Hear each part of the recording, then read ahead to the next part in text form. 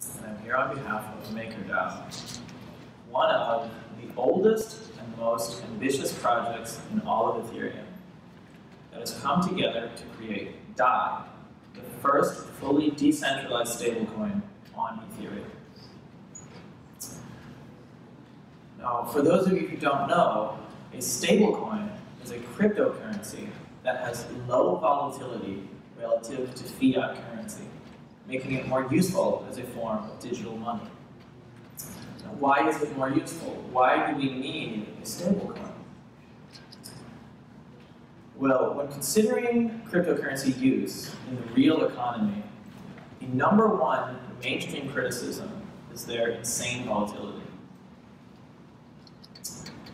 There are many reasons for this volatility, but chief among them is the fact that Bitcoin, Ether, and most popular cryptocurrencies have a fixed supply. And if price is the meeting point of supply and demand, then variable demand will always cause variable price in the face of fixed supply. We see this today in gold, for example, one of the most liquid markets on the planet that still experiences daily price volatility because of its relatively fixed supply. Now, like gold, cryptocurrency has proven to be a very resilient store of value, steadily appreciating since their inception. But this deflationary characteristic of cryptocurrencies, particularly fixed supply cryptocurrencies, actually harms their primary use case of money. Think about it. Why would you spend something if you knew that its purchasing power was going to increase in the future, right?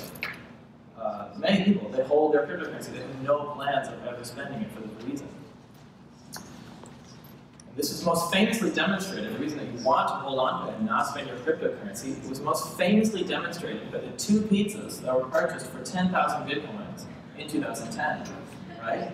Think about that. I'm sure that guy has a good sense of humor about the whole thing, but the point remains that people will remain skeptical about spending their cryptocurrency for everyday transactions as long as they expect it to significantly appreciate in value, right?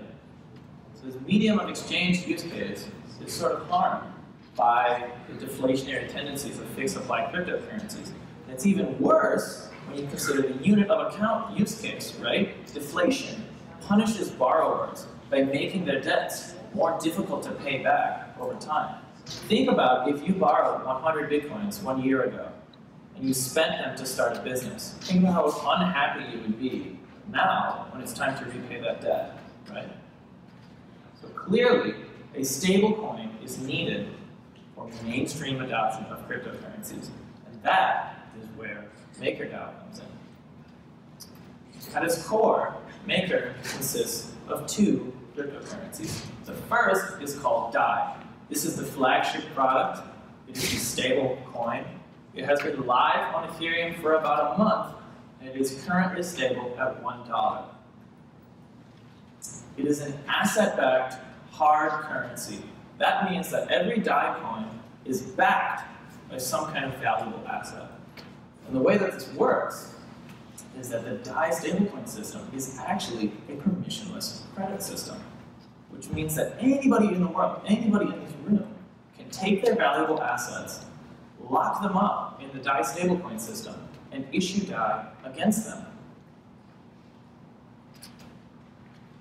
Now, the stability of DAI is maintained by a system of dynamic autonomous interest rates that algorithmically adjust the incentives for using this permissionless credit system as a reaction to emergent market conditions.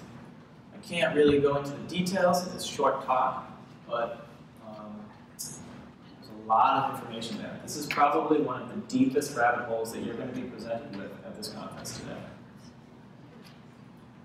The second token is called MKR. This is the administrative token, and its holders comprise a decentralized regulatory community who use token governance to make decisions about how the system should be run and operated over time. For instance, the simplest thing that they do, and at the same time the most difficult, is they make decisions about what types of assets can be locked into the system and have DAI issued against them, right? right? They need to make those decisions as a group.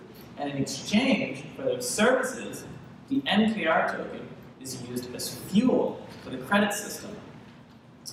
And it is consumed by users of the permissionless credit system when they pay fees, they burn. So the supply of MKR diminishes over time if the MKR holders do a good job of operating the system. This makes MKR a high-risk, high-reward, volatile asset that allows investors to gain exposure to the success or failure of the DAI stablecoin system.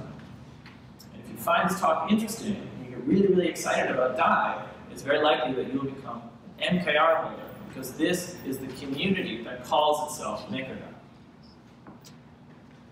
So let's talk a little bit more about the credit system, right? So far what I've talked about is how users take their valuable assets and they lock them in what's called a collateralized debt position, a CDP, and then issue DAI against them.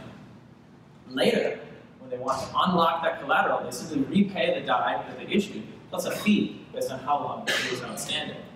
But why would somebody want to do this, right? Why would somebody lock up their assets in the system in this way? Well, the most obvious use case, and the one that we're targeting at first, is for decentralized leverage.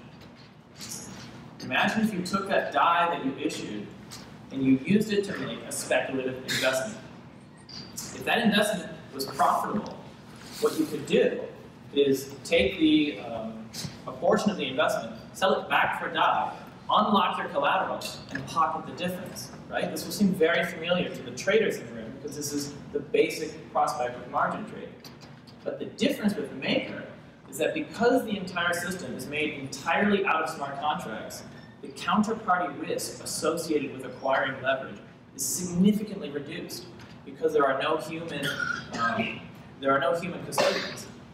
And likewise, transparency is increased because it's all taking place on a public blockchain. You can go right now to our dashboard at dai.makerdao.com and see all the statistics of the system. So as you can see in this diagram, the value of the asset actually exceeds the value of the DAI that has been issued against it. This is not a coincidence. It's actually a rule that is enforced by the system to ensure that DAI is always backed by some kind of asset, right? Because assets fluctuate. Now, if this asset, if it fluctuated up, if it appreciated in value, that's fine for DAI.